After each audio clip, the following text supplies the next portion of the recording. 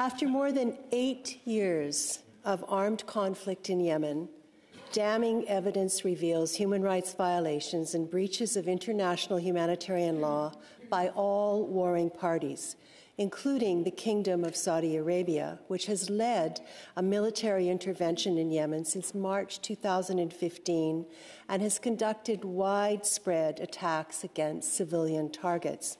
Since the beginning of the war, Canada has exported more than $8 billion in weapons to Saudi Arabia, including the types of arms deployed in battle. Since I previously questioned the government through you, multiple reports by expert international monitors have specifically denounced Canada's continued arms exports as perpetuating the crisis. Through an access to information request, there was recently a report internal to Global Affairs that further documented that Canada discusses internally the economic value of continuing with this practice with Saudi Arabia.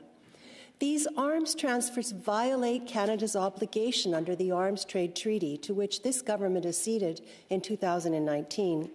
Under Article 11, Canada is obligated to take measures to prevent diversion of its arms exports to third countries.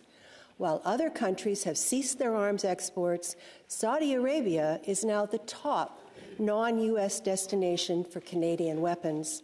Senator Gold, why won't Canada comply with its obligations under the Arms Trade Treaty by ending its arms exports to Saudi Arabia? Senator Gold. Well, thank you for the question and for underlying the tragedies that are happening in Yemen. And I wish that was the only place these were happening. Since 2020, the government has put into place a process whereby permits for exports of its arms are not granted automatically, but need to be reviewed on a case-by-case basis, and Canada continues to do that. And it's the position of the government that it will continue to do that, and to ensure that this industry is carried on in a responsible way. Senator McFedrin, do you have a brief supplementary? I'll try to be very brief, Your Honour. Thank you.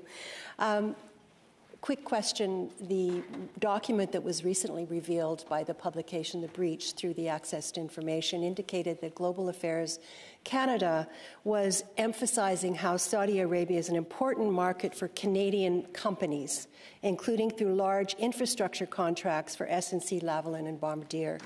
Could you help me understand how this fits with Canada's feminist foreign policy? Senator Gold. Well, that is a good question, and I don't really have the ability to answer it adequately. Our relationships with the world, whether commercial, political, strategic, intelligence sharing, and others, are complex and polycentric and multifaceted.